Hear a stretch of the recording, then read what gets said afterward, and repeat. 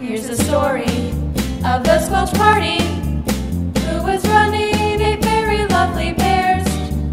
All of them had brains of gold, like their schoolmates, the smartest ones around. Here's the story of how they ran for office, trying to make the school a better place. They were 8 people walking around campus, yet they were all alone.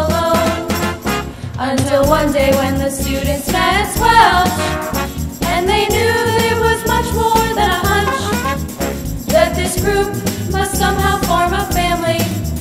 That's the way we all became the Squelchy Bunch, the Squelchy Bunch, the Squelchy Bunch. That's the way we